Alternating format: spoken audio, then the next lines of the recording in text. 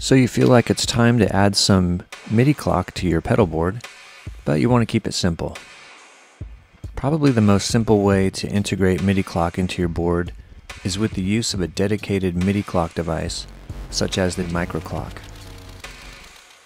Entering the clock rate is as simple as tapping, just like a tap tempo.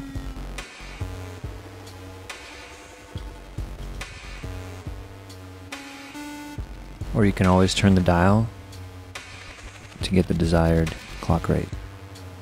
Setup is super simple and requires no MIDI box.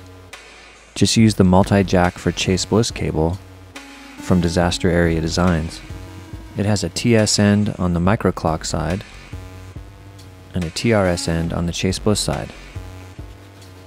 If you have any further questions, you can always reach me at paul@chaseblissaudio.com. Thanks for watching.